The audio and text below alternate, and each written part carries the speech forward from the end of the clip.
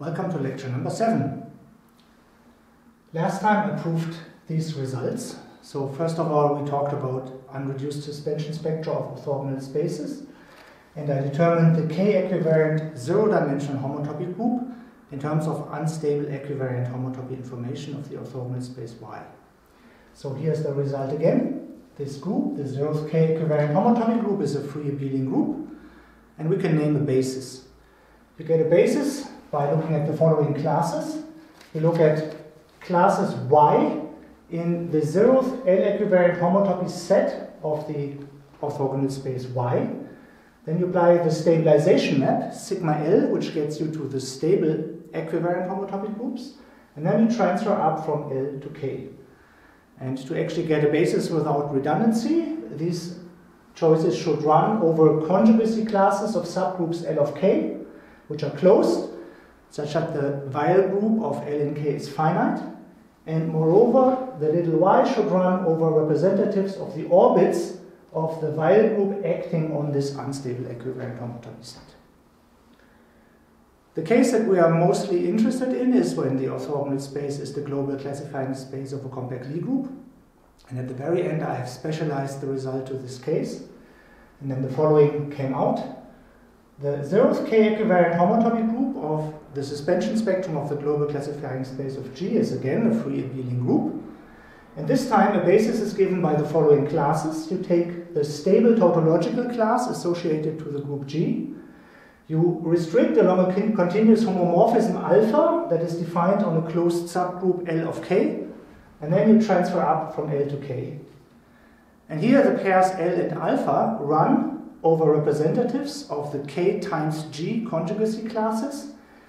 And moreover, the L has to be a closed subgroup with finite Weil group, well, and alpha is any continuous homomorphism.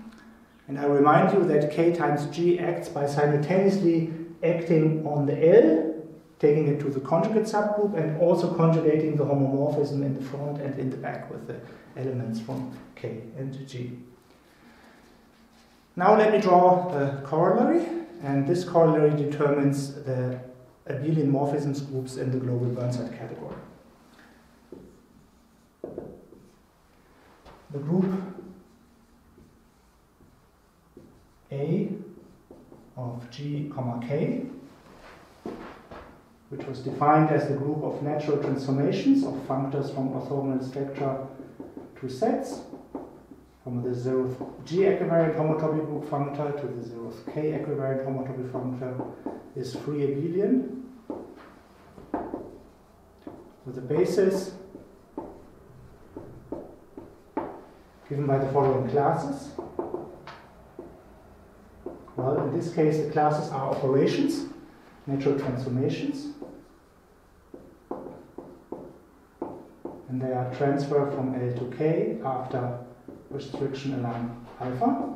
And this is for the same kind of choices as up here, for L alpha in a set of representatives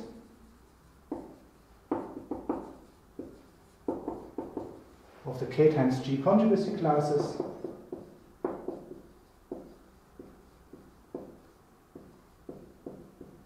of pairs L alpha, and then the same conditions as upstairs,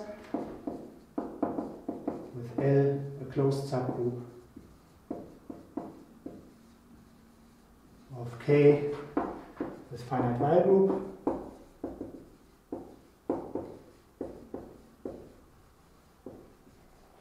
and alpha a continuous homomorphism defined on this subgroup.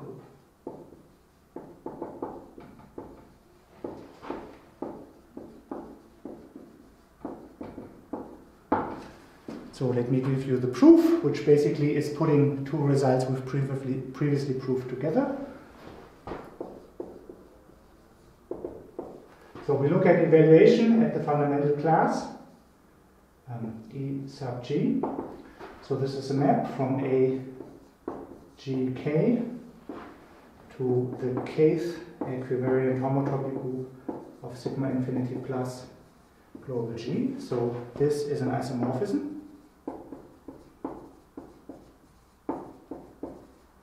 This is something that I proved in lecture 5. And moreover, this takes the candidate basis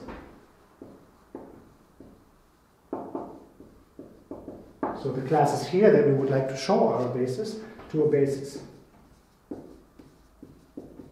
Because by design, these classes go to those classes here, where we know from the last lecture that they are a basis, so we're done. An isomorphism of abelian groups, if it takes a family of classes to a basis, then they have been a basis here in the first place. Now we have not only calculated the individual abelian morphism groups in the global Burnside category, but if we're putting everything together, we have in fact completely calculated the global Burnside category as such. So let me briefly explain this. Instead of, on top of the morphism groups, we would also need to understand composition in this category. A general element in here is a finite Z-linear combination of these classes. This is a pre-additive category, so composition is additive in both variables, it's bi-additive. So that means if we compose a sum with another sum, we can expand this by bi-additivity. And that reduces the question about how composition works to composing two operations of this kind, a restriction and a transfer, and then another restriction and a transfer. And we can bring those into the kind of canonical form by moving the other restriction past the transfer, and then collecting restrictions together and transfers together. When we move another restriction past the transfer, we have to break this up into two cases. The other restriction is first a restriction to a subgroup, and then an inflation. And when we restrict to the subgroup, then we get a big sum in general, because we have to use the double coset formula. And afterwards, we have to do the inflation past the transfer, and that was the simpler formula. So if you think about this, then you see that these classes are not quite a monomial basis of this category, because the fact that we sometimes have to use the double coset formula, where one composite expands into a sum, means that you don't really have elements which are a basis for all compositions, but nevertheless we have enough relations to completely understand how the generators compose, and hence how finite linear combinations of these generators compose. So in this sense, we completely understand the global Burnside category, and this will be very useful soon, because now we want to look at additive functors out of the global Burnside category. So this is another important concept, and I want to give it a name, and I want to write it down as a definition. So I want to define what a global functor is. Global functor is simply an additive functor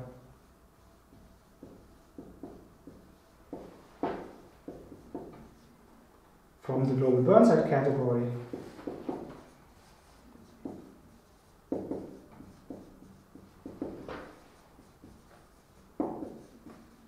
to the category of abelian groups.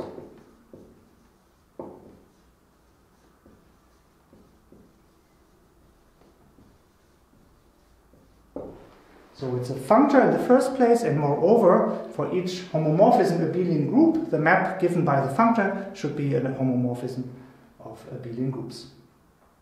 So this is a very important concept for us, because these global functors play the same role for global stable homotopy theory that abelian groups play for non-equivariant stable homotopy theory, and that G-Mackey functors play for G-equivariant stable homotopy theory for a finite group at a time. I will have to make a lot of comments about this because it's important and there are various things I should say, but before I do that, I have to erase the whiteboard.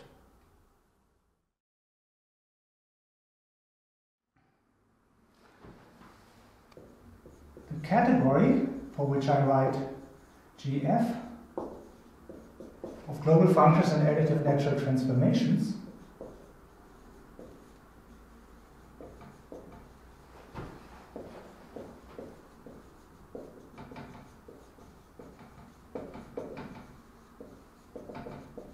is an abelian category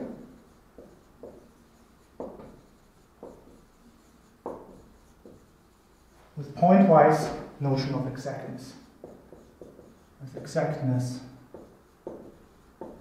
detected pointwise. So this is a completely general fact that has nothing to do with the global Burnside category.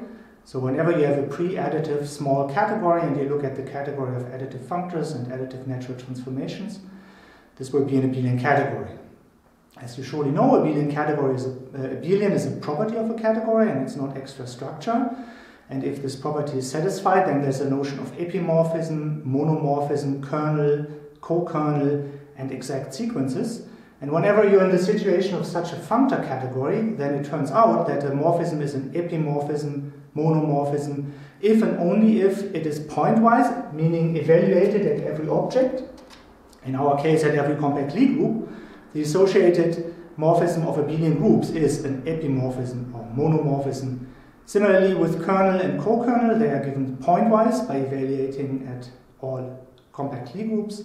And also a sequence is exact if and only if, when you evaluate it at every compact Lie group, it is exact. So it's an abelian category that is very similar just to modules over ring, and we understand this quite well. Another property of these particular kinds of abelian categories is that they have enough projectives and injectives. So more precisely, so the representable functors, or the represented functors, A, G, blank, you know, this is in particular a covariant functor from A to abelian groups, is a finitely presented compact projective object, in this abelian category. And when we let G vary through all compact Lie groups, as G varies, these functors form a set of projective generators.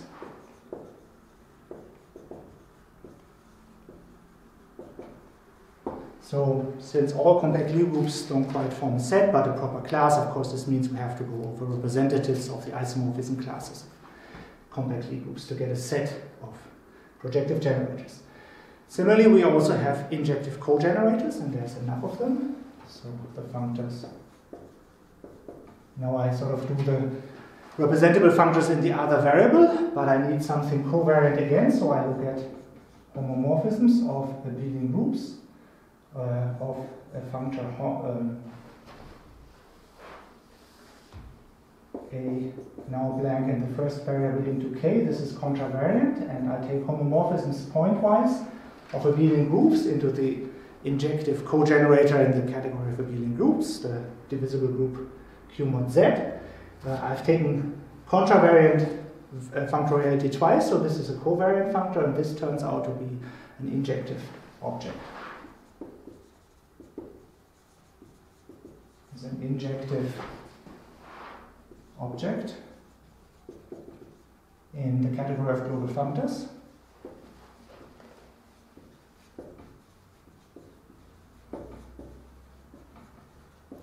And again, as K varies,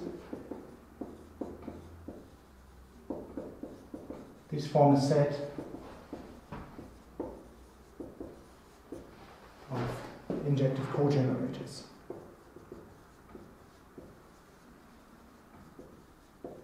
So projective generators means that every object admits an epimorphism from a direct sum of these particular projectives, and injective cogenerator means that every object admits a monomorphism into a product of copies of these particular injective objects.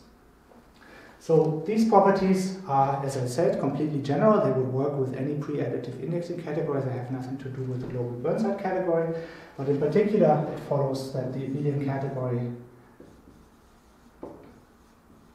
of global functors is a Grothendieck abelian category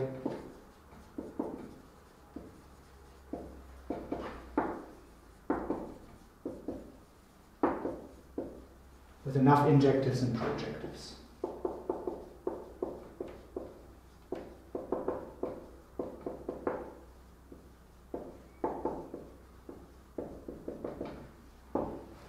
So in particular, you have projective resolutions, injective resolutions, and you can do homological algebra pretty well in this category. So here's a reference where you can look this up. I would like to mention one property that is specific to the global Burnside category. And this comes from an extra piece of structure that's around, but that I will not focus on very much in this class. As you probably know, and as I already mentioned before, orthogonal spectra have a smash product.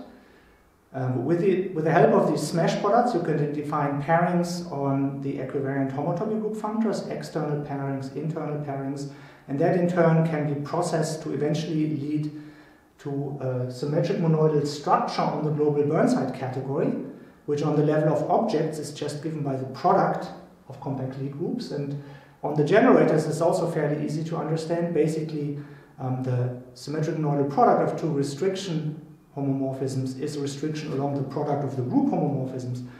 And also the symmetric monoidal product of two transfers is the transfer from the product group up to the product group. I don't want to discuss this in detail because I have to select what I talk about, and the smash product and multiplicative aspects won't play such a strong role. Since the indexing category we're taking functors out of, the global Burnside category has a symmetric monoidal structure, and the target category abelian groups has a symmetric monoidal structure under the tensor product of abelian groups. On this functor category, we also get a day-type convolution product, so this is what I call the box product of global functors. Again, I don't really want to talk about it in detail, but this plays the role of the tensor product of abelian groups in non-equivariant stable homotopy theory, and it plays the role of the box product or convolution product of G-Mackey functors in the situation of G-equivariant stable homotopy theory. Good, now we know what global functors are, and we know some properties of this category of all global functors. How about examples? So here is the tautological example, but really probably the most important example of global functors for our purposes. And then for every orthogonal spectrum X,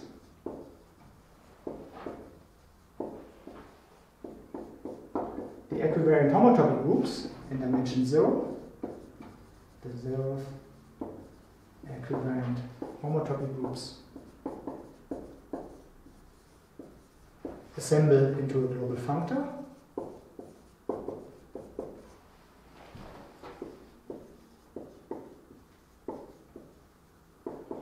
For which I use the notation pi 0 underlined of X and then no group, because the group is varying.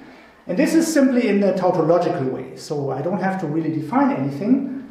On objects, pi 0 underlined of X, it has to be a functor, so I have to tell you what it sends the compact Lie group to, and here I just take pi 0 G of X, the 0th G equivariant stable homotopy group, and the operations act in the tautological way, so the functoriality for morphisms act by evaluating at X. So if you have a natural transformation from pi 0G to pi 0K, you simply look at the value at this particular orthogonal spectrum X, and that's what the functor assigns to the natural transformation. Of course, this works in the same way for other integer gradings, but I will usually mostly concentrate on pi 0, and this is the key example for us. In this example, we can also let the X vary now. And because natural transformations are natural, we get that the whole thing together, this assembles into a functor pi 0 underlined. So now I'm going to let the orthogonal spectrum vary too. And then it's a functor from the category of orthogonal spectra to the category of global functors. Some properties of these functors are immediate, so I'm going to write them down here. So for example, this functor factors over the global homotopy category.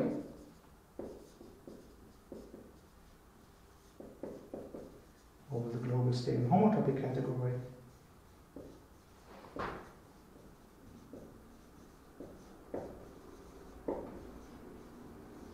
Simply because that was defined as the localization at the class of global equivalences.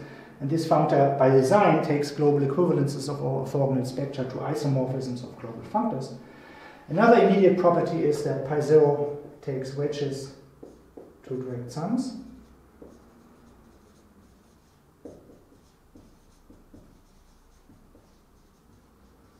So we know this, and I reminded you of this, that this is true for the G equivariant homotopy group.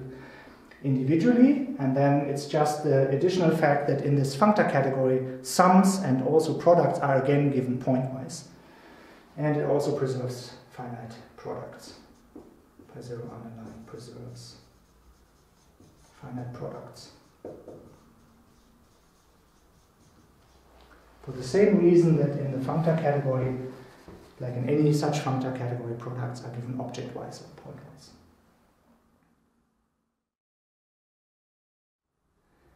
Every orthogonal spectrum gives rise to a global functor in a rather tautological way. So an obvious question is whether conversely every global functor arises from an orthogonal spectrum. And this is indeed the case. Every global functor is isomorphic to the global functor pi0 underlined of x for some orthogonal spectrum x.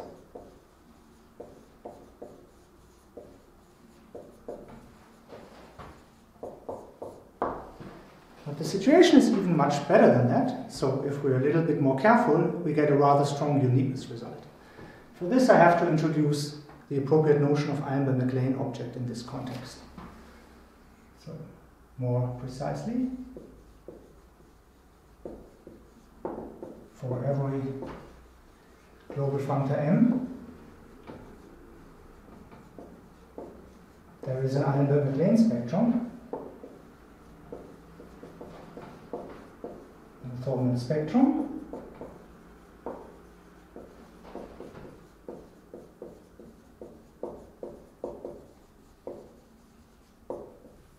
and I'll adapt the traditional notation and call this HM such that, and now comes the usual property that Eilenberg-MacLane objects would have. If I take the kth homotopy group global functor, so where I do this construction in dimension k as opposed to in dimension 0, well, then this is isomorphic as a global functor through the given global functor for k equals 0, and it's 0 for k not equals 0. So this 0 is the 0 object in the abelian category, which more concretely means the 0 functor that takes every abelian group to a trivial abelian group. This is still not the best possible result, because you can do even better. Let me define a subcategory of the global stable homotopy category. Math cal H, be the full additive subcategory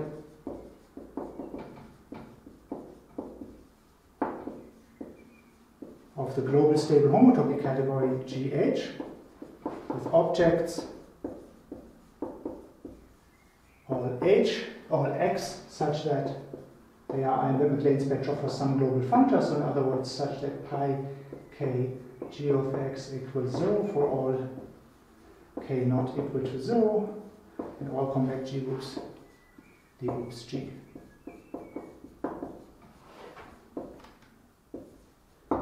So I look at this as the full subcategory of the global stable homotopy category, and then it is additive. It's closed under sums and products because equivariant homotopy groups take finite wedges to sums and finite products to products. So now on this category, I have the pi0 underlined functor, so the only k for which I could possibly get non-trivial things out, and then the functor pi0 underlined from this category to the category of global functors. And this is an equivalence of categories.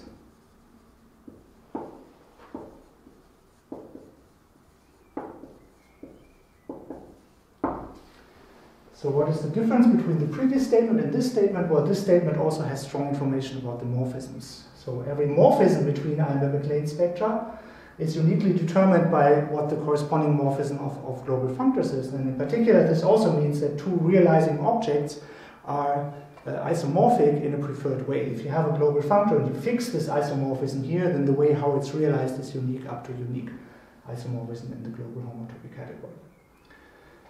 I hope to return to this statement in more detail later, and this is a consequence of some structure on the global stable homotopy category, namely what I call the standard T structure. So T structure in the sense of Bernstein, Beilinson, and Delin. The T structure comes from the fact that we already have these equivariant homotopy groups, so we can define a notion of globally connective orthogonal spectrum. That is one where all the equivariant homotopy groups vanish in all negative dimensions. And we can define a globally co-connective orthogonal spectrum. That is one where all equivariant homotopy groups vanish in all positive dimensions. And then, as I hope to explain later, one can show that these classes define a T-structure, a non-degenerate T-structure on the global stable homotopy category. If you know what a T-structure is, then this H is exactly what is called the heart of this T-structure. A general fact proved by Burnside, Bailinson, and Deline is that the heart is always an abelian category. And what I'm telling you here is a calculation of the heart of this abelian category in this special case, namely it's isomorphic to the abelian category of global functors. For the time being, I will just give you a reference where you can look this up. However, this is still not the best possible result, so you can do even better than this. And to formulate this even stronger result, I would like to use the notion of infinity categories. So let H hat be the full subcategory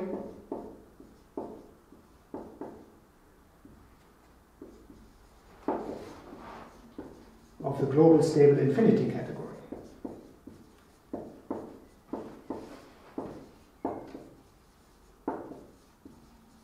So what do I mean by this?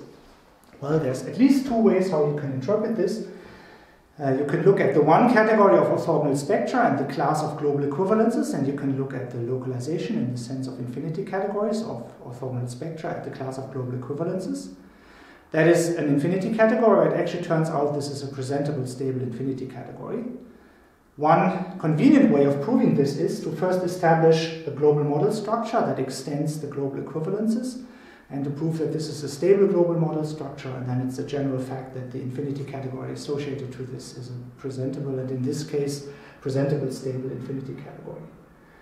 So now in this infinity category, I take the full subcategory, but now in the infinity categorical sense, not in the one categorical sense, with the same object as above. I didn't say this. With objects, the Eilenberg-MacLane spectra as above.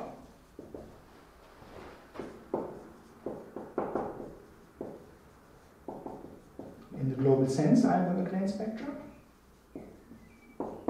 And then the functor pi0 underlined, now from H tilde to global functors, is an equivalence of infinity categories.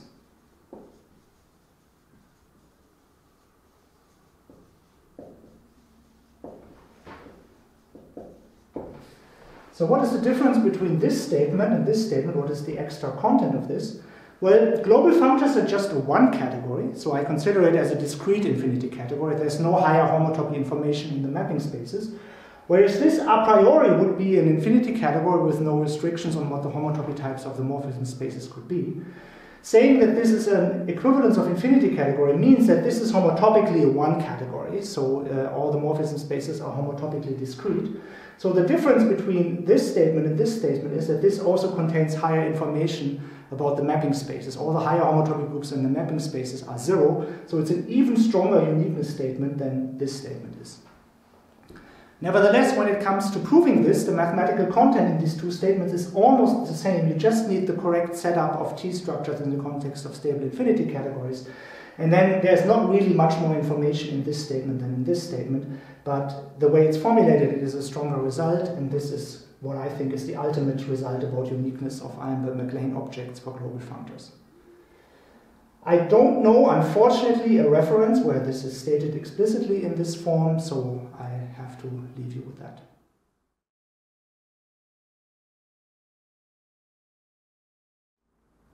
I could have introduced this concept of global functors at least 2 lectures earlier and tell you that these global functors form a Grothendieck abelian category and that the equivariant homotopy groups of orthogonal spectra give examples. These were all fairly formal and tautological things. But if I'd done that, then we would have this abstract abelian category now, and we wouldn't really have any idea what we're talking about in reasonably explicit terms. The reason that I spent the last 2 lectures developing this explicit presentation of the global Burnside category in terms of restriction and transfer operations is that we can now relate this abstract notion of global functors to something more concrete, and in particular we can show how it's related to other notions of global Mackey functors that people have studied and that people have looked at. After all, this is clearly not the first time that somebody looks at global generalizations of Mackey functors. So let me first tell you what the explicit structure is that's contained in the data of a global functor. So the data of a global functor M is equivalent to the following data.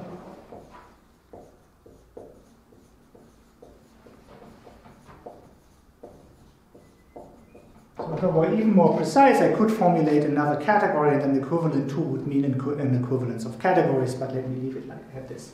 So first of all, what's actually really the data you have to give? You have to give an abelian group M of G for every compact Lie group G.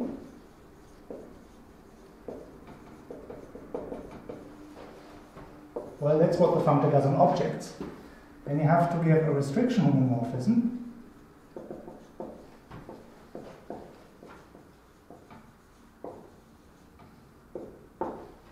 alpha upper star from M of G to M of K for all continuous homomorphisms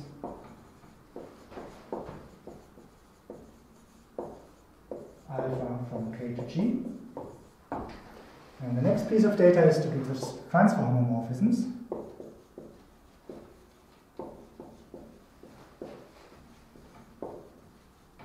transfer L to K from M of L to M of K for all closed subgroups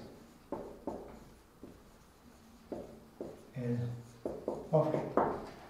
So, of course, the alpha upper star and the transfers will be exactly the same things with the same names to evaluate the global functor on the operation alpha upper star or on the transfer. And as I showed, the abelian groups of morphisms in the global Burnside category are generated by composites of transfers and restrictions. So clearly a global functor will be determined by this data, by the values, the action of the restrictions and of the transfers. But to get a well-defined thing on the morphism sets in the first place, and then more importantly, to actually get a functor to make this compatible with composition, various relations will pop up if you go through what this really means to be compatible with composition. And these are exactly the relations that we've already seen earlier that hold for these operations on the equivariant homotopy groups of orthogonal spectra. So let me write down one more time the complete list of relations that this data has to satisfy so as to come from a global functor and then necessarily uniquely. So this data has to satisfy the following conditions.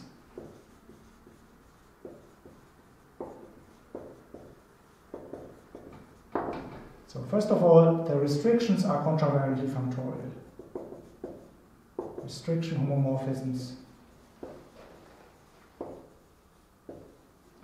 contravariantly functorial in alpha.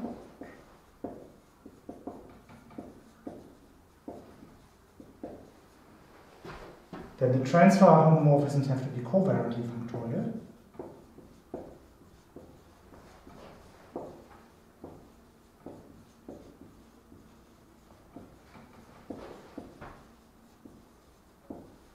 The next thing you'll need is that inner automorphisms act as the identity, so restriction along an inner automorphism is the identity operation.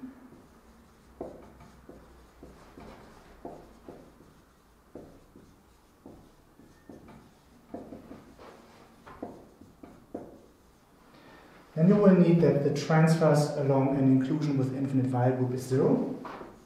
Transfer Lk equals 0 if the Weil group of L and K is infinite, or equivalently has positive dimension. And then two more things that you will need to show that this defines a functor, that it's compatible with composition, is how transfers interact with the various kinds of restriction maps, and we have to impose the relations that we've seen before. So first of all, transfers commute with inflations in the sense I've previously formulated.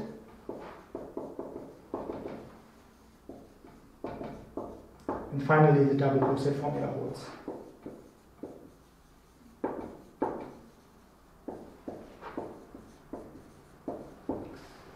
So when I will discuss examples of global functors, I will sometimes be able to give you the examples in closed forms, so to really write down a functor on the global Burnside category, and then if you will probably usually immediately see that it's a functor, and then we're all set. But in some other cases, I will give you this explicit data, and then I will often only check some of these conditions and leave some of them to you. I might indicate which ones are obvious and which ones are complicated.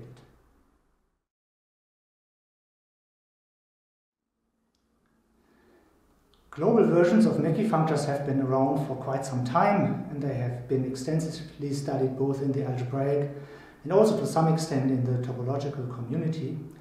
So I should explain how the notion of global Mackey functor that I'm using is related to other notions that people have previously considered.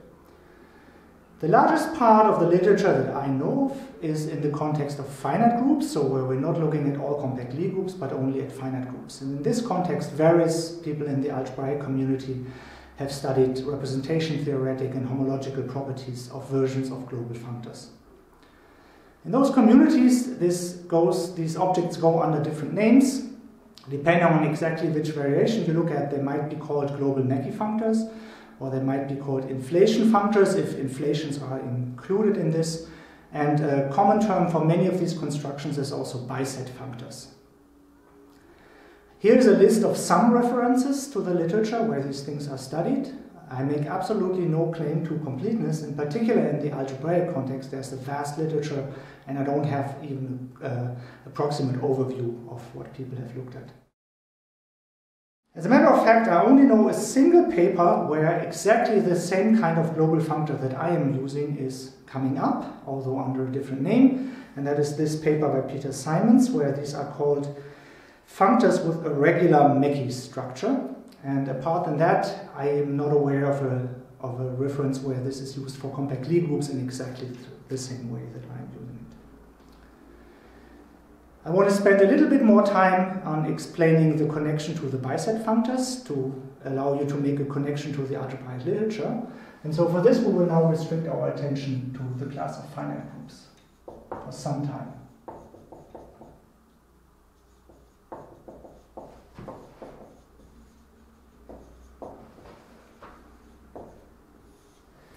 I want to introduce an algebraic category that I call the Biset category, and it's often called something like this. So, the Biset category, for which I write a different kind of A, has all finite groups as objects.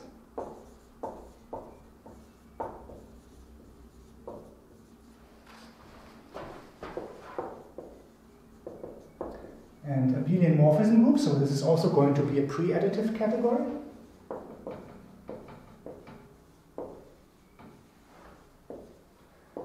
A of GK. So this is the Grothendieck group.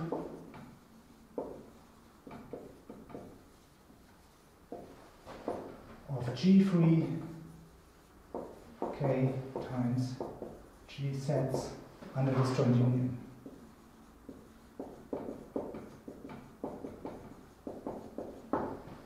So the elements are formal differences of isomorphism classes of finite sets with a left K and a right G action, and we're imposing a freeness condition. The action on the right of the group G has to be free. The isomorphism classes of such G free K G bisets form an abelian monad under disjoint union, and you form the Grothendieck construction, the group completion, so you add formal inverses to this. This Biset category is supposed to be a category, so how does composition work? So composition will be a bi-additive map from A of KL cross A of GK to A of GL. And this is induced by a balanced product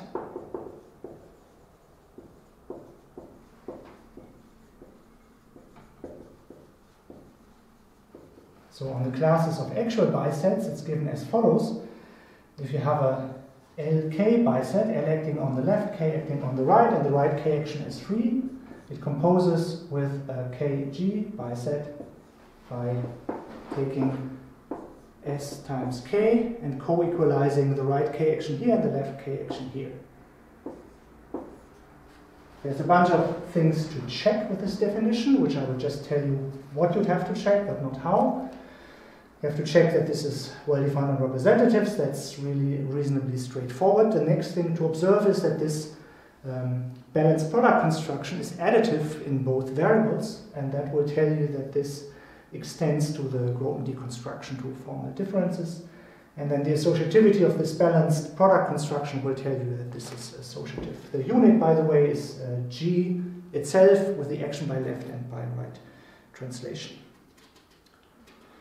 So now I claim that this category is isomorphic to the full subcategory of the global Burnside category generated by finite groups.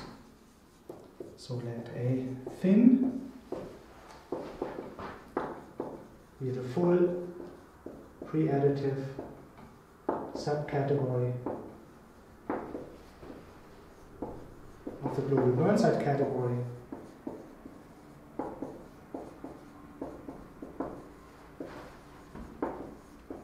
on the finite groups. So only the zero-dimensional completely groups. I'm going to give you a functor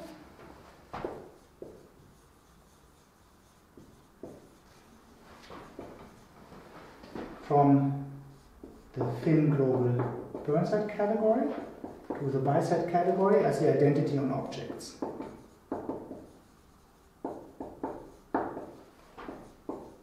After all, in both cases, the objects are all the finite groups. And then on morphisms,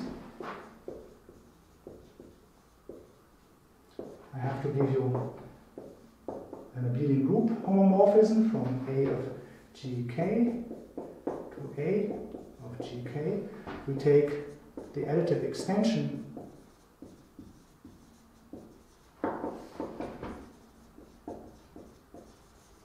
of the following. So here we have pinned down the basis a little bit earlier. These were natural transformations of the form, transfer from L to K after alpha upper star. Now some things like the while condition go away. We're only in the context of finite groups. The double coset formula is much easier, so restricting to finite groups makes a bunch of things simpler here. We're going to send this to the isomorphism class of the KG biset that I denote by K over L alpha G. And what is this? K over L alpha G is just the quotient of this set, K times G, modulo the equivalence relation where you identify an KLG with K alpha of LG, where the letters are supposed to be interpreted in the obvious way. Little k is from capital K, little l is from capital L, and little g is from capital G. Again, there are a bunch of things to check. I just tell you what you'd have to check. First of all, this is well defined. If we change a pair L alpha by a K times G conjugate, then you have to get an isomorphic KG set. Of course, here the K action is from the left, the G action is from the right. Maybe the first thing you want to check is that the G action is actually free on this. And then another thing to check is that this is an isomorphism of abelian groups. This goes roughly as follows. KG sets, of course, decompose canonically into orbits. And then you get a basis of this abelian group. It's also going to be free, and you get a basis consisting on the transitive G-free KG bisets. And then a little algebraic observation is that every transitive KG biset is exactly isomorphic to one of these forms for some L alpha. And moreover, if you form this for L alpha and L prime alpha prime, you get isomorphic KG bisets if and only if the pair L alpha and L prime alpha prime are conjugate in the sense that we earlier had by an element from K times G. So that tells you that this is actually an isomorphism of abelian groups.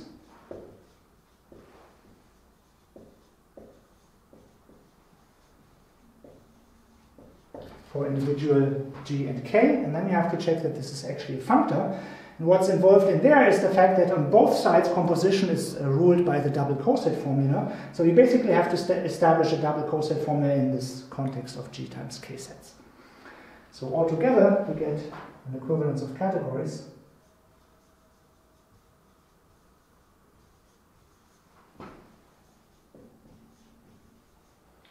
from the thin global Burnside category to this Biset category. And that, of course, means we get an induced equivalence on the categories of additive functors. So the category of thin global functors, or the version of global functors where you only have finite groups as your objects, global functors restricted to finite groups are equivalent to additive functors on this Biset category, and this is usually how you would see it in the algebraic literature. Most of the time people would introduce a Biset category such as this, or with small variations, and then look at additive functors on that category. The Biset category admits some variations that I would like to discuss.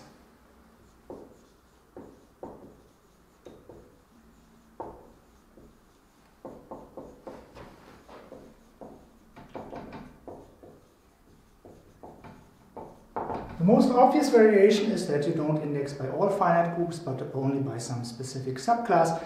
But this is not the interesting kind of variation, because that we can also do in global homotopy theory. We can also restrict the class of finite groups, so that's not really a difference. More importantly, you can play around with the stabilizer conditions. So for example, we could also insist on the freeness of the left K action.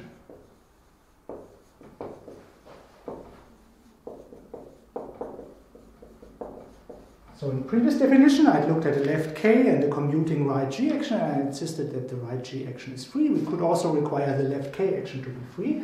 And the effect would be to take away the inflations.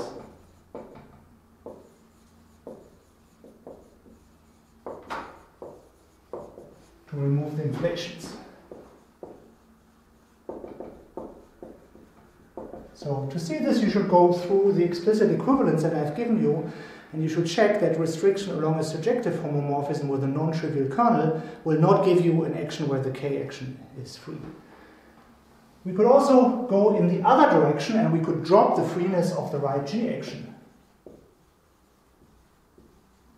We could drop the requirement of the freeness of the right G action.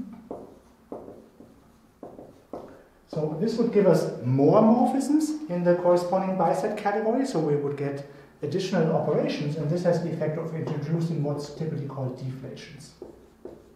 This has the effect of introducing deflations. That's the name that's often used in the algebraic literature for this. So deflations are in some sense the dual or the covariant analog of inflations. So deflations are transfers along surjective homomorphisms with possibly non-trivial kernel. Or we could play around, we could use intermediate stabilizer conditions.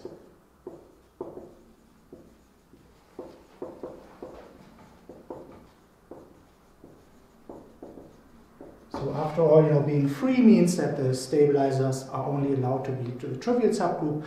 And if you don't impose a condition, you can have all sorts of stabilizers, and you could play around with imposing some intermediate stabilizer conditions. If you make sure that this works well under the balanced product, you get a category again. And for all these variations, you can now look at additive functors out of such a modified Biset category. And this is something that actually has been done extensively in the algebraic literature. However, our decision to work with orthogonal spectra and equivariant homotopy groups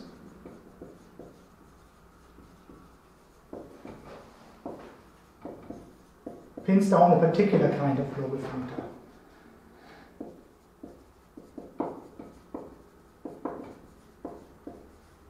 So it singles out a particular kind of global functor.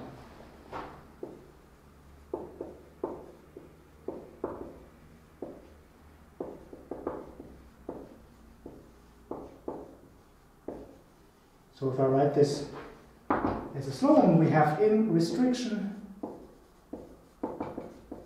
inflation, and transfers, but we don't have deflation.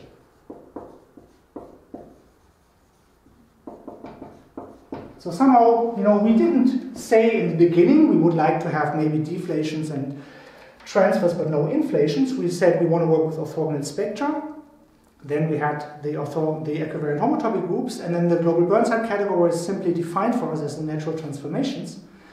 And then it was something we didn't put in, but we calculated that the operations exactly correspond to arbitrary restriction homomorphisms, meaning restriction to subgroups and inflations.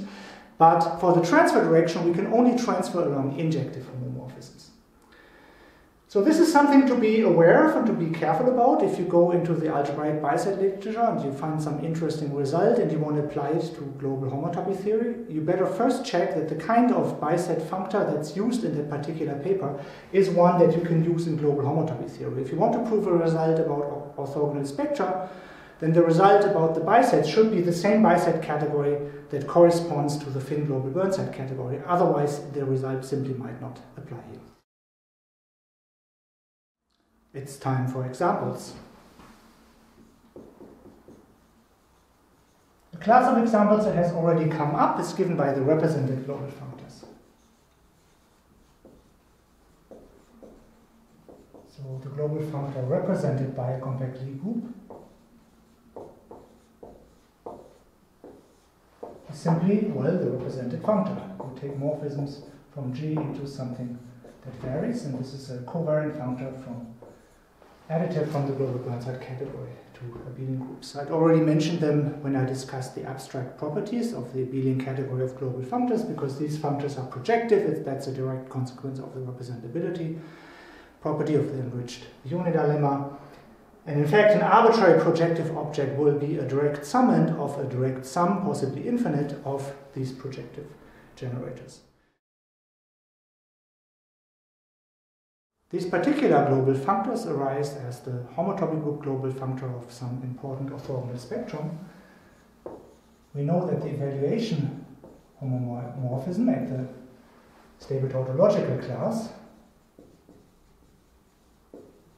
so this goes from AGK to pi 0 k equivariant sigma infinity plus D global G. It's an isomorphism for all G and K.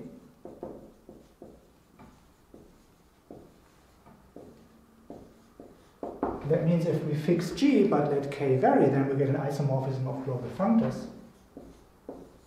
So it is an isomorphism of global functors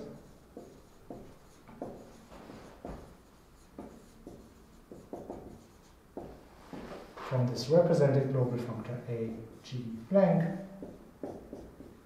to pi 0 underlined of the global classifying space of G, and then it's unreduced suspension spectrum. So this is not anything new, it's just a reinterpretation of this isomorphism that I've proved 2 lectures ago. So I'd already told you that every global functor arises as pi 0 of some orthogonal spectrum. For this particular global functor, it's a very prominent and explicit orthogonal spectrum.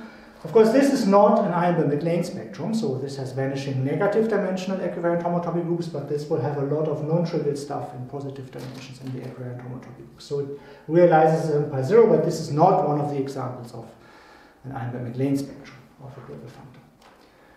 I want to specialize to the most trivial case of a compact Lie group, the trivial group. So for G equals E, a trivial group, the constant orthogonal space, constant 1 point orthogonal space is a global classifying space.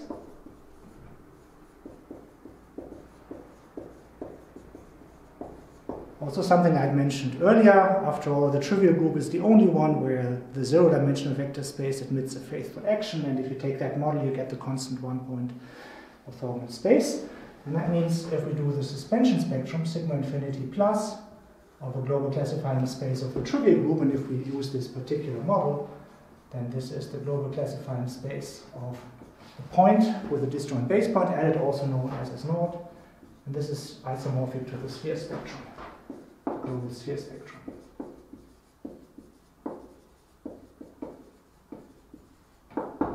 So the special case of this result for the trivial group is that we can identify the pi 0 equivariant underlined, the global functor, given by all the equivariant stable stems together in dimension 0. This is isomorphic to taking morphisms out of the trivial group in the global Burnside category. And of course, the isomorphism is also something very specific. It's given by evaluation at the stable tautological class, and in this model, that's just the multiplicative unit. Evaluation of an operation at the class 1 in pi0 non-equivariant of the sphere spectrum, the class represented by the identity of S0 or the identity of your favorite sphere. So for finite groups, if K is finite, then pi0 underlined of the sphere at K, it's just a 0th K equivariant stable stem, is isomorphic to morphisms in the Burnside category from A to K. And if you either work out what this was from the explicit description or by using the equivalence to the Biset category, then this is isomorphic to the Grothendieck group of finite K sets. Grothendieck group of isoclasses of finite K sets.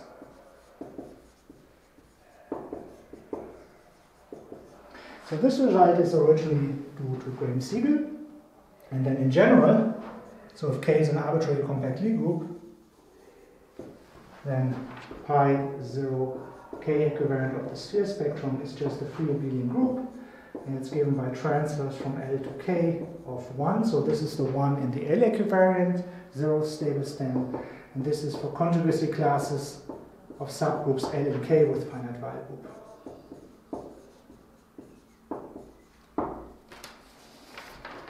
So let me give you one example of the smallest interesting non-finite compact Lie group, just to make this a little bit more explicit.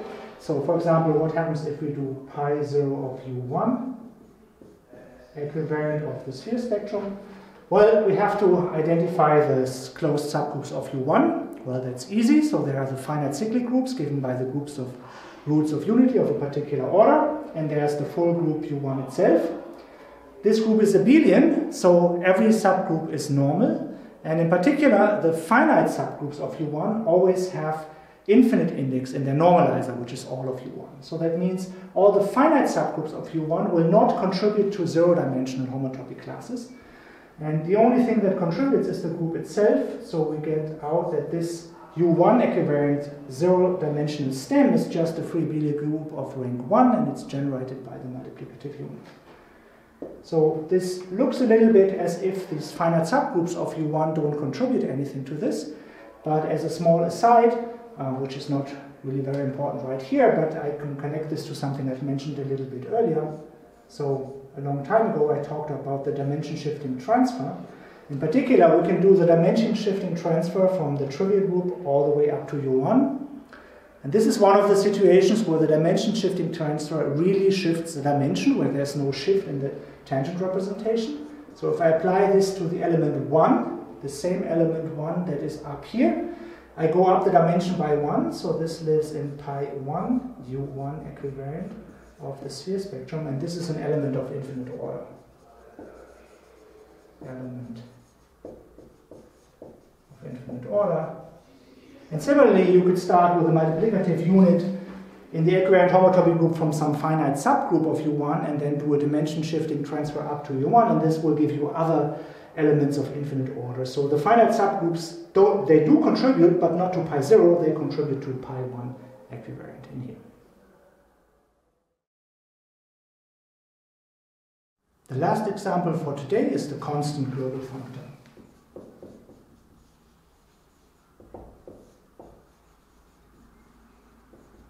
Constant global functor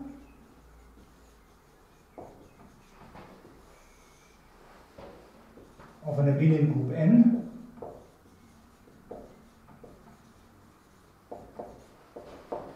is the global functor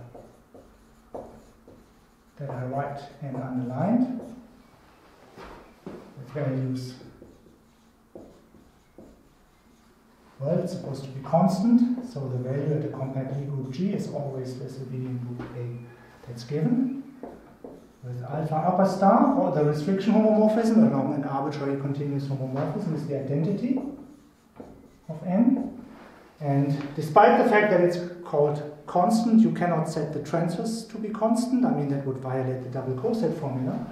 But the transfer L to K is multiplication by the Euler characteristic of the homogeneous space. Multiplication by the integer Euler characteristic of K. Mod L. This is an example of a global functor that I've not presented to you in closed form. It's particularly not immediately obvious that this is a functor, that it satisfies all the relations. So I invite you to go through the list of relations that you have to check. If you do that, you will see that most of them are either completely obvious or not terribly difficult, except possibly for two of the relations that I would like to briefly comment on. So the first relation that might not be completely obvious is the fact that infinite index transfers from a subgroup with infinite Weil group should be 0, and that means that we should better convince ourselves that the Euler characteristic of this homogeneous space K mod L is 0 whenever the WKL, the Weil group of L and K, is infinite. Or in other words, if this has positive dimension, if it's not like a finite discrete group. So I would like to give you the classical argument for this, how you can, one way of how you can see this. So the group WKL acts freely and smoothly on K mod L from the right in just the following way. So K mod L times WKL to K mod L, so we send coset little kl, comma kappa L, so kappa has to be an element in the normalizer, and we just send this to K kappa L. So this is well defined, it's an action, it's smooth, and this is going to be relevant in a second, it's a free action. So if the dimension of the Weil group is positive, greater or equal to 1, then it contains a closed subgroup that's a circle group. There is a closed subgroup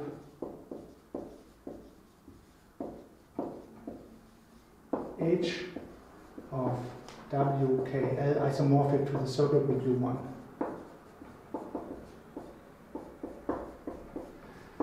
And we can restrict this free action of the Weil group to this subgroup, so we get a free action, so K mod L has a smooth and free action of this group H, which is isomorphic to U1. So whenever we have a smooth action on a smooth manifold and that action is free, then we can form the orbit space and we get a smooth fiber bundle.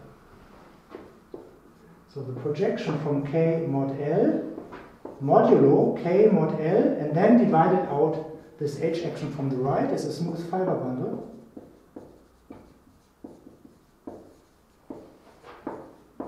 With all the spaces involved compact and with fiber H. And for such smooth fiber bundles with compact base, total space, and fiber, the Euler characteristic is multiplicative. So that means the Euler characteristic of K modulo L is the product of the Euler characteristic of the fiber, which is H, times the Euler characteristic of the base, which is K mod L modulo H. And luckily we don't have to know what this is at all, because this is the Euler characteristic of H. H is a circle, this is 0, and hence the product is 0. So that's the end of the proof. The other non-obvious, at least to me, condition that you have to check to verify that this functor, this constant global functor, is indeed a global functor is the double coset formula. And this has come up before. The double coset formula that we would have to verify for an underlined amounts to the what I call the checksum formula. From lecture 4. So what was this formula? So now we have inside of G we have two closed subgroups K and H, and then this formula holds. the Euler characteristic of G mod H is equal to the sum over M of the internal Euler characteristic of M times the Euler characteristic of K modulo K with a G translate of H. Here the sum and the way how G is related to M and the internal Euler characteristic are all as we discussed in the double coasted formula. And this is what we have to check in this particular example. The verification of this formula is not completely trivial, at least not to me. I think it's reasonably complicated and I don't want to tell you anything about how you prove it here, but I'd rather leave you with a reference.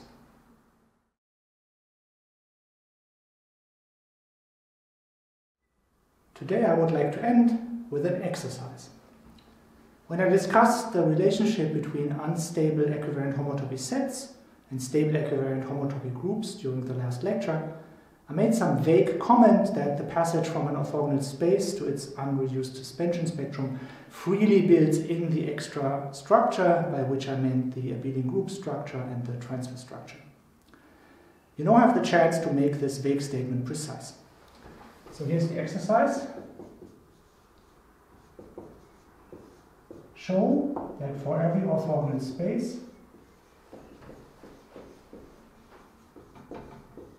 Y, the global functor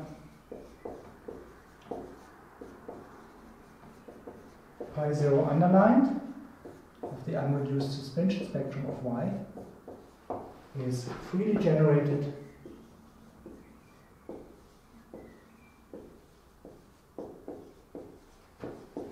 by the Rep-functor pi 0 underlined of Y.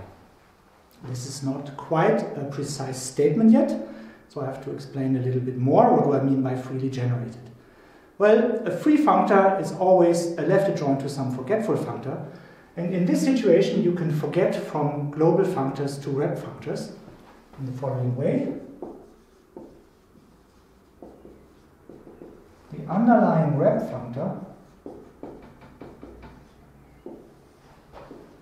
of a global functor M is simply the following composite. I start with the category Rep-op. I go to the global Burnside category, which happens to be a pre-additive category, but I'm ignoring this right now. This functor sends G to G, it's the identity of an object, and it sends alpha to alpha upper star to the associated restriction homomorphism, so I have an op here which fixes that. I had a global functor, so that's an additive functor from here to the category of abelian groups. And then I forget to the category of sets. And so the composite is exactly a Rep-functor, contravariant functor from Rep-up to sets. This is the underlying Rep-functor of a global functor, and I'm exactly forgetting the transfers because here I'm only picking out the restriction homomorphisms but not the transfers, and I'm forgetting the abelian group structure. So left adjoint to this would mean that you're freely building in this structure that I've forgotten in this process, the addition and the transfer maps.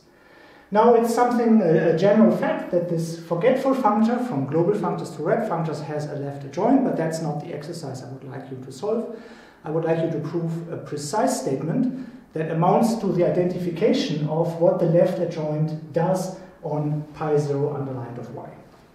And here's the precise formulation of the exercise. So we consider a morphism of Rep-functors from pi 0 underlined to Y to pi 0 underlined of sigma infinity plus of Y.